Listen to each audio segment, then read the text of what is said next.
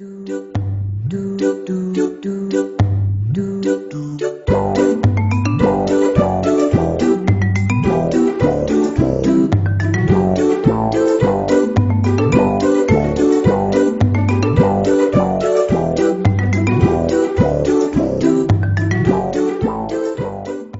photo to wood transfer.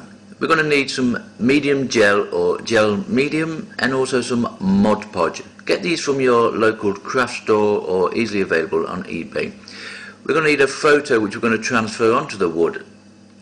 Get this done on laser print. It's a lot better than inkjet. Get it in mirror image because we're going to sit it face down onto the piece of wood. Get yourself a nice piece of wood, cut it to fit, and then we're good to go. Okay, so get your gel medium and just give a nice small coating over all the wood. This is basically just like a glue which we're going to stick down the laser print copy onto face down, remember? So a nice little layer all the way around.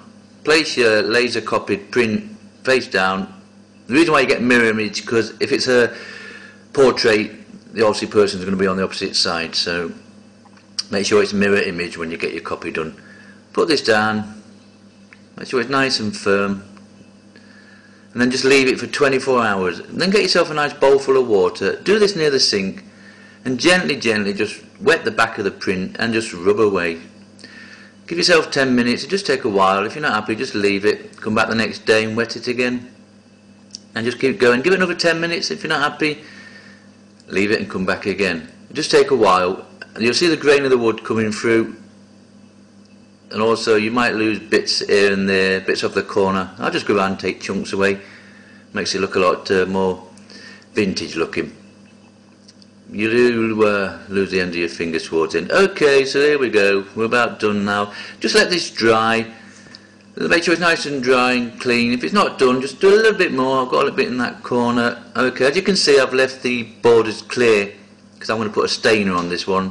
But if you're doing yours right to the edge, then obviously it doesn't matter. Get your Mod Podge. All this is doing is basically putting a lacquer over the top, and it dries up and gives it a nice canvas look. So put that on, do one layer, let it dry, put another layer on top. It doesn't matter, just coat it. This covers it all over.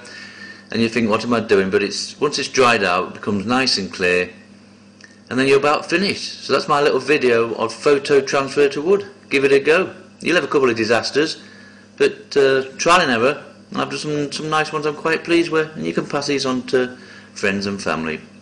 Okay, thanks for watching my little video. Give it a go.